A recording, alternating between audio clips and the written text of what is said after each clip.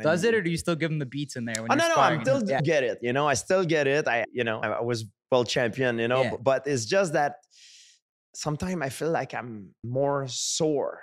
And if I do something like a very hard training, the next morning I wake up, I'm like, damn, I didn't feel like that before, or some little injuries that happened that did not happen when I was younger. Yeah. Is there like when you retire from UFC or from MMA, is there like a sort of relief mentally that you have? Oh, absolutely. I never liked to fight.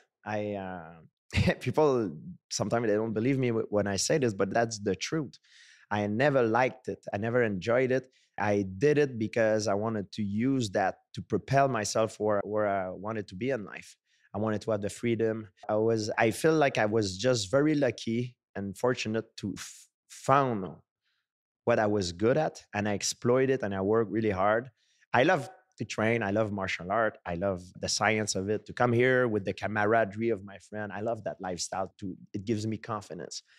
But to compete and not knowing if I will be hurt, humiliated, or winning the fight, for me, it's unbearable. It is very hard. And that's what I didn't like about that lifestyle. When I was young, I didn't know what I wanted to do. And I remember when I was a kid, like I was a very young kid, I was like maybe 12 years old, 11 years old. Like the teacher was asking everybody in the class, what do you want to do when you get older? And some were like, oh, I want to be an engineer, yeah, whatever, a doctor or whatever. And when it came to me, I really didn't know what I wanted to do. And I said I wanted to be a WWE wrestler because I was a fan of Hulk Hogan. Because MMA did not exist at the time when I was that young. It happened after. So, and everybody started laughing. Like they were all laughing.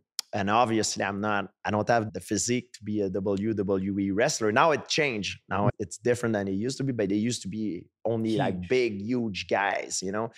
So I didn't have the physique to become one of them. But when I saw the first UFC, when Royce Gracie won the first UFC, that's when I knew. I was like, that's what I want to do. Like I see myself in this. And I was at school at the time. I didn't know what I wanted to do. I tried many different things. I was studying in aeronautic, like an airplane, to repair airplane. But then the tower fell, the industry crashed, and I changed. I went to do become a fireman. I was accepted. I did all the physical. I was accepted at school, but I received a letter from the fireman school saying, "Oh, we can accept you. However, you're not gonna have the standard of the city to work because you have I can't remember which of my vertebrae is off by some millimeter."